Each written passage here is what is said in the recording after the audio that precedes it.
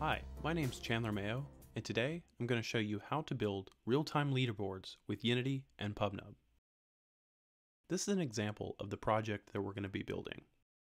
I'll start by entering a username, in this case Nick, and I'll give him a score of 33. Nick is now at the bottom of the leaderboard. If I add another user, Sarah, and give her a score of 98, Sarah will be at the top of the leaderboard. So the way this works is I'm publishing a message with the username and score to PubNub, and a PubNub function is sorting the scores and then publishing an updated leaderboard. To get started, go to PubNub developers/realtime Unity high score leaderboards repository and clone or download the repository.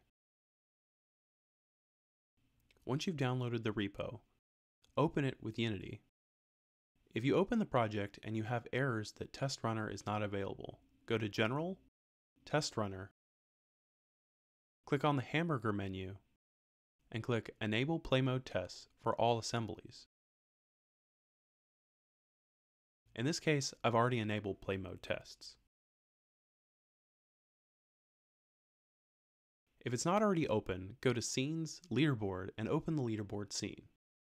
In this scene, you'll see that we have 5 lines for the usernames and 5 lines for the score.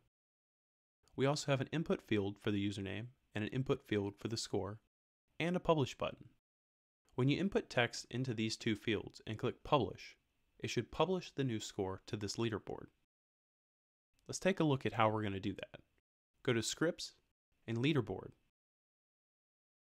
You'll see at the top of this script, we import the Unity engine and the PubNub API. Then we create a class for the username and score. In our leaderboard class, we link to our UI elements, as well as our submit button and username and score field. In our start function, we add a listener to our button so that when it's clicked, it calls the task-on-click function. We initialize PubNub with our publish and subscribe key.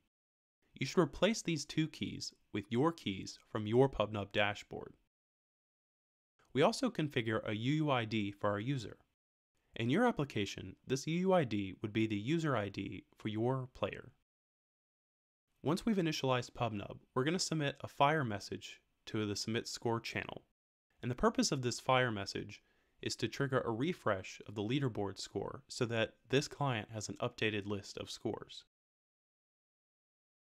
In our subscribe callback, we're listening for this updated list, and as we receive objects in the list, we'll iterate through them and add them to our UI elements.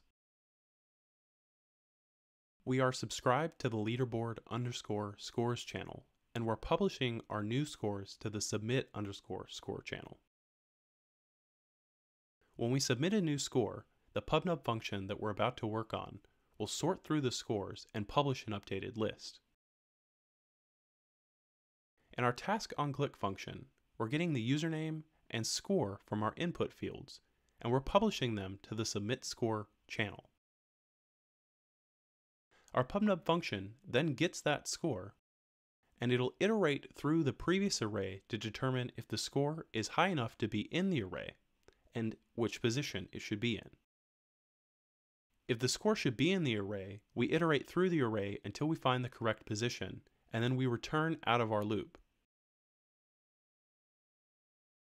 Once you return out of the loop, we publish the updated score array to the leaderboard_score channel so that all of the clients get an updated leaderboard.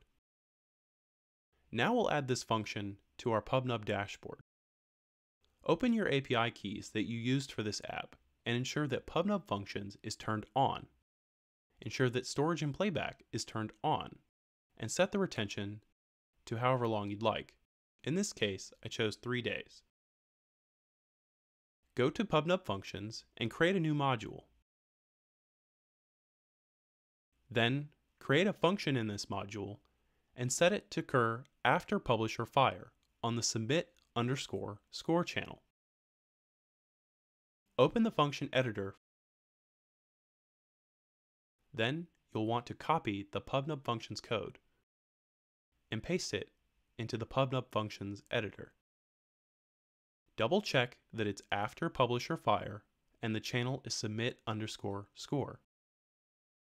Then start or restart the module. Go back to the Unity editor and click play. You should see that the fire worked and we got an updated list of the leaderboard. Now let's add a new user to the leaderboard. We'll add Billy and we'll give him a score of 55. Billy should appear in 4th place and should push Ted out of the list. It worked. Rich was pushed down in the list and Billy was added in 4th place.